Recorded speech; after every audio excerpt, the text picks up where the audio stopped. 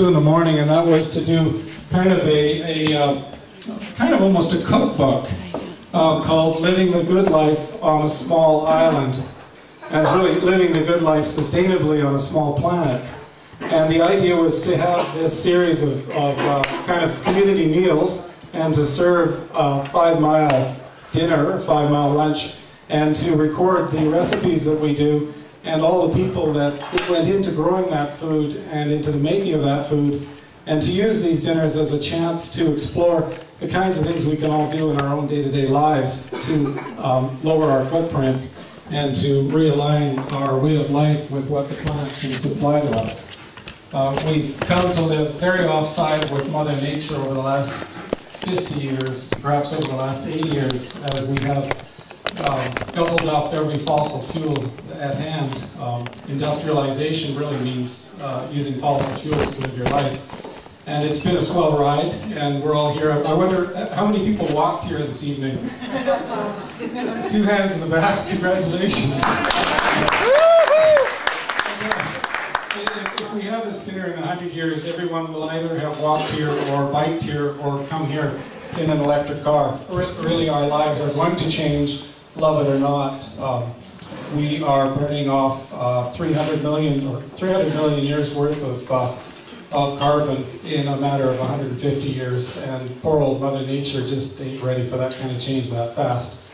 So all that being said, I'll just get on with this talk. And the title of the talk is The Oil on Your Plate. And the point really is to make the case for why everyone should be buying local organic food as much as they possibly can. Local organic food is what we all ate up until 100 years ago. It's produced locally. It does not use much in the way of nitrogen fertilizers.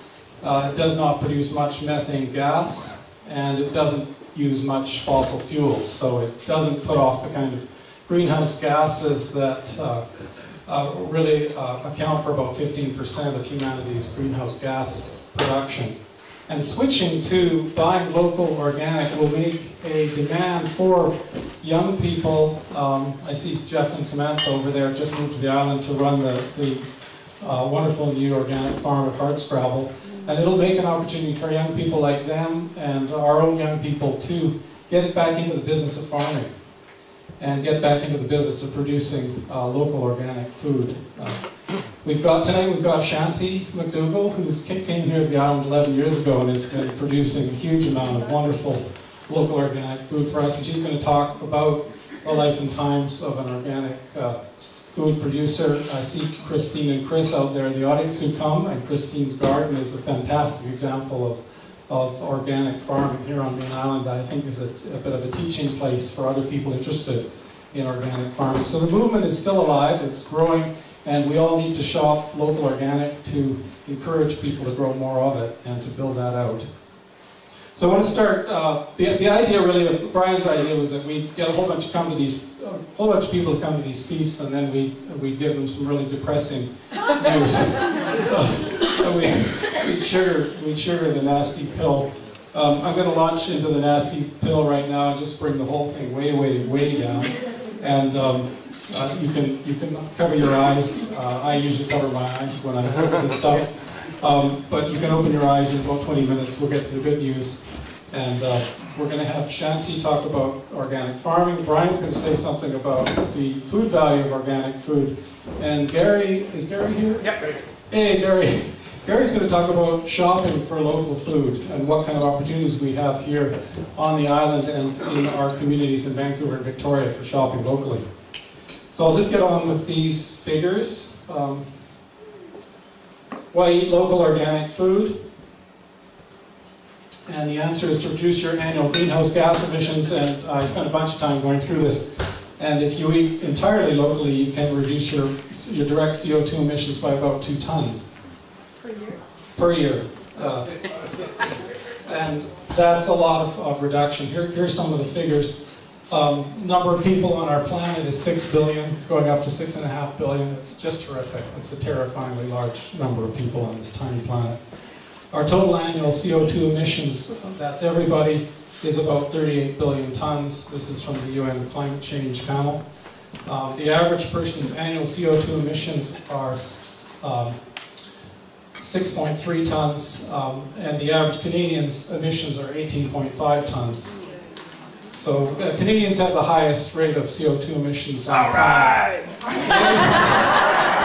Canadians are great. We're just a great bunch of people. We're burning the place.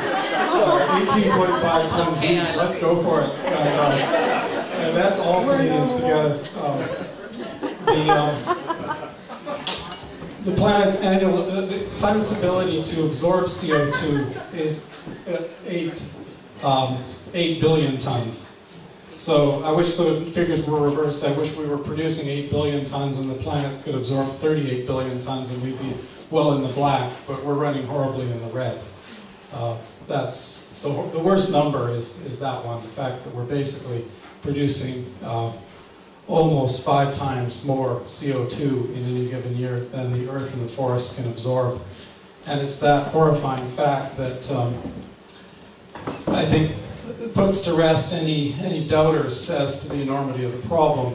And what's really horrible about the problem is that we all can't go home tonight without going out and turning on our cars and helping to produce more CO2. So it's not an easy problem to fix. It's not as easy, for instance, as the whole problem of refrigerants and Freon. Back in 1982, with the Montreal Protocols, we simply outlawed the production of Freon and switched to other forms of refrigeration, and hardly anyone noticed that we just saved the planet and all life forms from being zapped by ultraviolet radiation, but we were able to go on living our lives. This problem won't be solved that easily. We actually have to, each of us, make individual decisions. And that's why the whole sustainability movement has to be such a mass effort.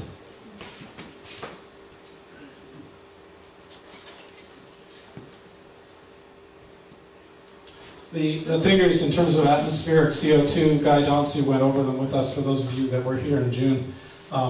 We currently have 380 parts per million of CO2. To put that into context, the Workers' Compensation Board will not allow a room to be occupied that has more than 500 parts per million of CO2 in it.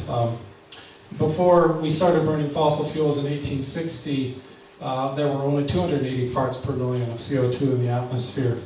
It's gone up by that much in 100 years. People wonder whether that's due to human beings or whether it's due to volcanoes or sunspots. But to put that into context, the Earth's CO2 has never been above 280 parts per million in the last 1.5 million years. We evolved as a species in an atmosphere that had far less CO2 in it.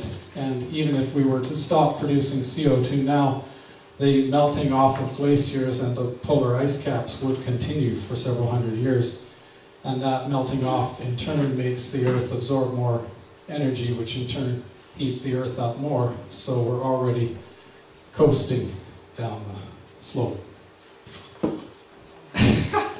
Cover your eyes.